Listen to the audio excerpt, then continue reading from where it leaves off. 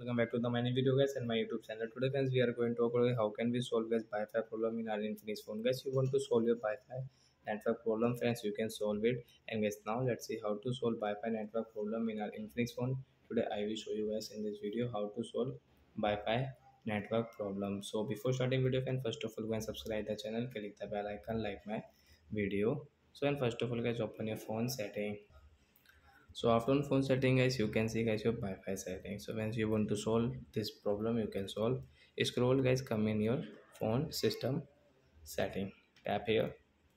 Reset option guys, tap here. Guys, click on first one reset setting. Guys, you can see your Wi-Fi setting guys. We will tap here to solve. After guys you can see guys, after click on guys your Wi-Fi problem solve setting guys, you can see enter your pin. So you have any pin password guys, you have any pattern, so you will have to draw your pattern, you will have to enter your pin. So I will enter my pin and guys next.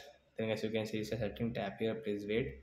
So guys your Wi-Fi problem has solved, setting has been reset, so you can use guys your Wi-Fi setting without any problem guys.